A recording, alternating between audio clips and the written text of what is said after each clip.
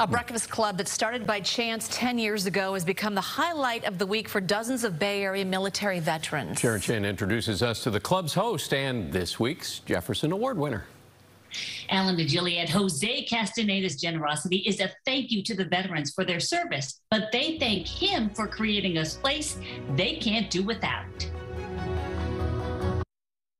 Never too many fist bumps. Jose Castaneda starts Saturday mornings fist bumping his guests. They are military veterans who come to free breakfast at Castaneda's Marketplace, his 14-year-old business in Windsor.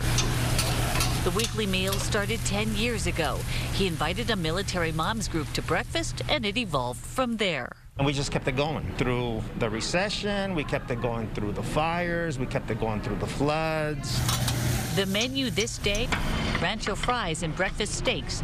Jose and his staff cook the meals. He pays for them through profits from his catering business, Paella Guy.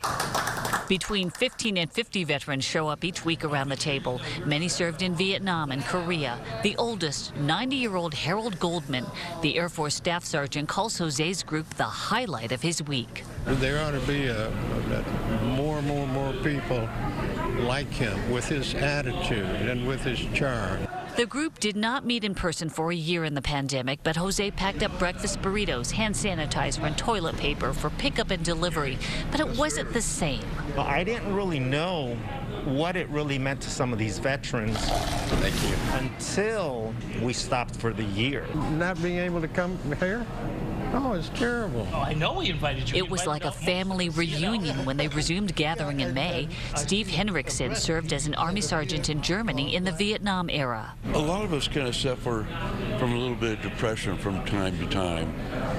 And you always know you can come here and get a lift. They've forged deep connections from sharing stories and life with each other and with Jose's family.